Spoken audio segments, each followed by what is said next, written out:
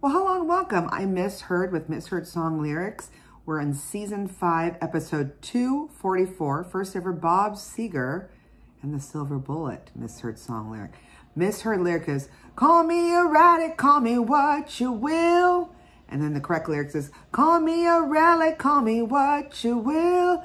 That erratic and relic are pretty close, and once you hear it, you can't unhear it. All right, lots and lots of wormholes we're going to be following this because so many tentacles to this. So let's start. Old Time Rock and Roll is what the name of the song is. It's written by George Jackson and Thomas E. Jones III with some uncredited lyrics, they say, on the interweb by Bob Seger. It was recorded by Bob Seger for his 10th studio album called Stranger in Town, also released as a single back in 1979. Yours truly was a mere 7. It is what they call sentimentalized look back at the music of the original rock and roll era. So I'm guessing 50s, 60s, and has been referenced as Seger's favorite song. I'm not surprised. It's also become a standard in popular music and ranked number 2 on the Amusement and Music Operators Association survey for the top 40 jukebox singles of all time back in 1996. I did not know that. It was also listed as one of the songs of the century in 2001 and ranked number 100 in the American Film Institute's 100 Years, 100 Songs poll in 2004 of the top songs in American cinema. That was 20 years ago already. Wow. So let's talk a little bit about who Bob Seger is. So he was born Robert Clark Seger back on May 6, 1945. So his birthday is almost here. He's a retired American singer, songwriter, and musician, and locally known as what they say a successful Detroit area artist. He performed as and recorded as Bob Seger and The Last Heard, and then it was also known as Bob Seger System throughout the 1960s, breaking through with his first album called Ramblin' Gamblin' Man, which also contained his first national hit of the same name back in 1969. Back in the early 1970s, he had dropped the System from the name of his band and continued to strive for a broader success with various other brands. In 1973, he put together the Silver Bullet Band. So that's how I've always known him, as Bob Seger and the Silver Bullet Band, with a group of Detroit, excuse me, with a group of Detroit area, Michigan musicians, with whom he became most successful, that's how I know him, on the national level, with the album Live Bullet back in 1976, recorded live with the Silver Bullet Band in 1975 at Cobo Hall in Detroit, Michigan. And then in 1976, he achieved national breakout with his studio album called Night Moves. Night Moves! Love that song. On his studio albums, he also worked extensively with the well-known Alabama-based Muscle Shoals Rhythm Section. I think I talked about him several podcast episodes ago, so they're appearing again. And they have also appeared on several of Seger's best-selling singles and albums. So likes to use Muscle Shoals Rhythm Section. What I know about him, and he has a very distinct sound, is that Bob Seger is known for his classic raspy, powerful voice, and wrote and recorded songs that dealt with love, women, blue-collar themes, and is one of the best-known examples of what they call a heartland rock artist. Here's some of his hits, just to name a few. Night Moves, Night Moves, Turn the Page, which I believe, was done as a cover by Metallica. So that's another one. Main Street, Still the Same. Hollywood Nights, Against the Wind. Running against the wind. That's one. You Accompany Me, Shame on the Moon, Roll Me Away, Like a Rock, and Shakedown. The last of which were written for the 1987 film Beverly Hills Cop 2. I remember that. And topped the Billboard Hot 100 chart. He also co-wrote the Eagles' #1 hit, Heartache Tonight. I'm gonna have a heartache tonight, I know. I love that song. And his recording of what we're talking about today as the misheard Old Time Rock and Roll was named one of the songs of the century in 2001. He is very successful, Mr. Seger. With a career spanning 6 decades, he sold more than 75 million records worldwide. So imagine that. Most of it wasn't downloads. It's mostly people going into the record store buying his music, making him one of the world's best-selling artists of all time. He was also officially inducted into the Rock and Roll Hall of Fame, as he should be, back in 2004, so 20 years ago this year, and the Songwriters Hall of Fame in 2012. Seger was named Billboard's 2015 Legend of Live honoree at the 12th Annual Billboard Touring Conference and Awards, held back on November 18th, 19th at the Roosevelt Hotel in New York. His farewell tour took place in 2018 and 2019. So let's talk about Mr. Seger when he was a young boy on to how we know him now. He was born at, they call the Henry Ford Hospital, obviously Detroit, where Ford was born, in Detroit, Michigan, the son of Charlotte and Stuart Seger. At age 5, he moved with his family to Ann Arbor, Michigan. He had an older brother named George. Seger's father was a medical technician for Ford Motor Company, so really ingrained in the auto industry there. Played several instruments, and Seger was exposed to music from an early age. That makes sense. The sad part, though, was he was exposed to also frequent arguments between his parents that disturbed the neighborhood at night. So you can imagine everyone whispering about the yelling they hear. And then in 1956, when Seger was only 10 years old, his father left the family and moved to California without him.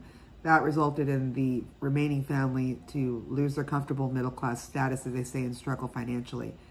Bob Seger then attended Tappan Junior High School, now Tappan Middle School, in Ann Arbor, Michigan, and graduated back in 1963 from Ann Arbor High School, now known as Pioneer High School. So those of you in that area in Michigan, shout out, because I'm talking about your hood there. He ran track and field, did not know that in high school, and also went to Lincoln Park High School for a time. A lot of his musical or early aspiration musical mentors are actually, regarding his early music inspirations, Seger had stated he looked on to Little Richard. He was the first one that really got to me, he said, quote unquote. Little Richard, and of course, Elvis Presley, Come Go With Me by the Del Kings, a hit in 1957, was the first record he bought. So definitely had a big influence on him. So let's talk about the covers of his song. So the song was actually featured in a 1983 film, Risky Business, with the then young Tom Cruise. We'll talk more into that, where his character that Tom Cruise plays, Joel Goodson, is known for lip syncing and dancing in his whitey-tighties on the song. Plays after his parents leave his home. And remember, he's wearing, I think, just a white Oxford, and he slides in. Very well known. Well, they call this song, this movie, Risky Business, a coming of age. There's a lot of themes now that I don't know if we could do it now in 2024. So then you could. It was directed and written by Paul Brickman in his directorial debut, and starring a young 21-year-old Tom Cruise, and then a 24-year-old Rebecca De Mornay, who's the love interest, and follows the sexual exploits of a high school senior during his parents' vacation trip. This is considered to be one of Cruise's breakout roles, I would agree. He also, with Rebecca De Mornay, actually had an affair with her. So the story goes here that she dated then actor, or still actor, Harry Dean Stanton in the early 1980s, when they met in 1981 on the set of One from Heart. And they dated until she and Tom Cruise did this movie and had an affair during the filming of it in 1982. And then in 1985, 3 years later, both De Mornay and Cruise broke up eventually. So there's some goings on in there. How did it do? Well, Risky Business was released in the U.S. back on August 5th, 1983. So what is that? 41 years ago? Wow. And it's considered a commercial and critical success. The film grossed more than $63 million at the box office and received acclaim, while many compare it to The Graduate in 1967. I will tell you, I haven't seen it as an adult, but I remember as a young person watching it, it was a lot of sexual themes, like, you know, Rebecca De Mornay is a prostitute, and I think there's one scene, famous scene, where she and Tom Cruise do it on a train, as one does, with no one, of course, walking in on him. And the whole hijinks of him having a party, ruining their dad's, of course, Porsche, and getting this great idea of, you know what, let's have all of De Mornay's other prostitute friends come. We'll invite them all, make money in one night with all my young high school boy friends, and then make all this money to pay everything back. So very crazy. And again, I don't know if we could do this now, or it'd be, I don't know. It just, for 1983, I guess you can get away with it then. So if you haven't watched it, go for it. You can find it in any of the streaming sites, I believe. And then this song was also in the Chipmunks movie. So in 1985, the Chipmunks, it's not a movie, but the Chipmunks did a version of it. And as Seger pointed out above, was used in, they also used this in a Hardee's commercial advertising Alvin and the Chipmunks glasses. So there you go. If the Chipmunks are singing your song, you know you've made it. And then, of course, as a youngin', Alf, the TV show. So if you haven't seen it, it's about this, it looks kind of like a bear, but it's not. It's alien life form. It's an alien named Alf, and it was a TV show back in the mid-'80s.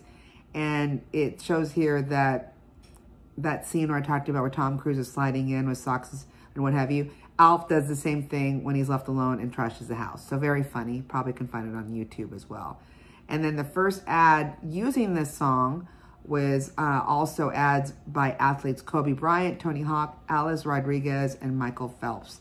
This song was also featured in episodes of The Nanny, The Fresh Prince of Bel-Air, young, you know who, in that, Northern Exposure, South Park, Scrubs, and The Flash. And it also is briefly sang in an episode of season 1 of the Netflix series, one of my favorites, Stranger Things, and also used as the teaser trailer for Garfield the movie. So a lot of ways this song has been used in the snippet. And I guess back in 2020 with the whole COVID-19 pandemic, the song was featured in a Domino's Pizza commercial and countless delivery during the COVID-19 pandemic. It also was in the Activision Guitar Hero World Tour video game, and I think I remember playing it. There was a television commercial directed by a Brett Ratner based on the scene, each featuring a different set of celebrities lip-syncing to the lyrics while using the new instrument controllers. That first ad, who had all the celebrities that were lip-syncing, included Kobe Bryant, Tony Hawk, Alex Rodriguez, and Michael Phelps. So there you go. So, speaking of Brett Ratner, why does that name ring a bell, other than what I mentioned that he directed this Activision Guitar Hero World Tour? Well, I did some searching on this. Here's the next rabbit hole we're running into. He was born March 28, 1969.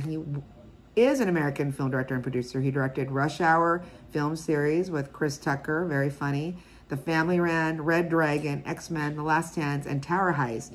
He produced several movies, including the Horrible Bosses series, The Revenant, and War Dogs, so big names, and was an executive producer for a television series, I think it was in Fox, called Prison Break, so very popular.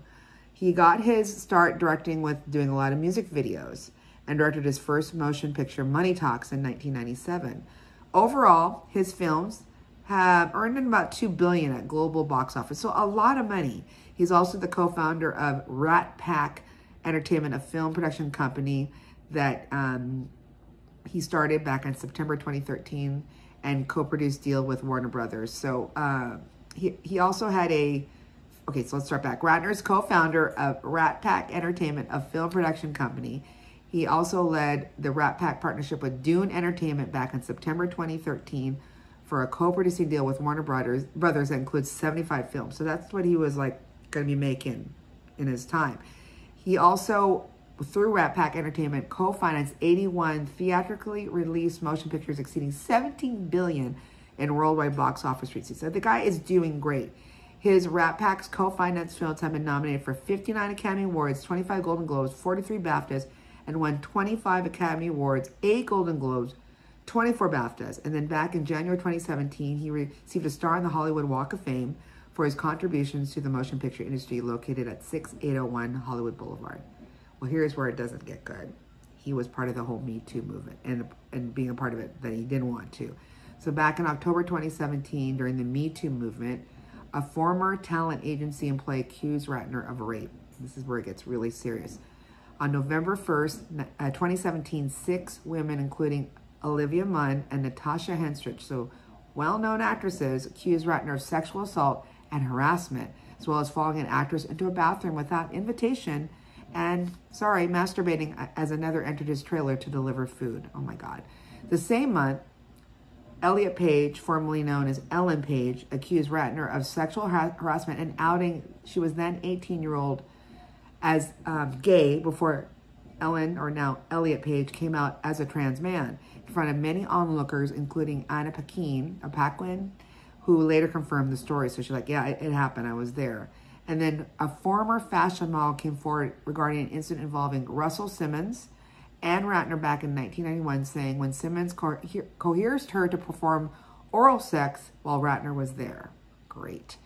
Back on that November 1st, 2017, the same day as the allegations of 6 women, Warner Brothers were like, no ma'am, Pam, announced they had severed ties with Ratner. Afterwards, Ratner announced that he was stepping away from all Warner Brothers related activities and Warner Brothers was reviewing the case. And then in April 2018, Warner Brothers announced they would not renew the $450 million co-producing deal with Rat Pack.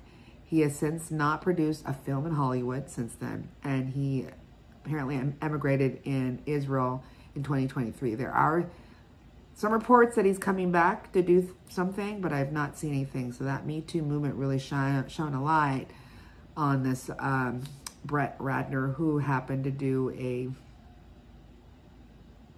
Guitar Hero World Series television commercial using this song.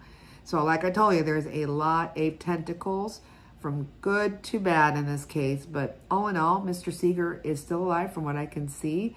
Married, I think has a daughter, and life is good. So again, it's not call me erratic, call me what you will. It's call me a relic. Call me what you will. And I love this song. And if you have any great suggestions like this misheard song lyric, send it to any of our social media sites like Instagram, Facebook, X, formerly Twitter, or you can just send me an old-time rock and roll email at misheard, that's MISSHEARD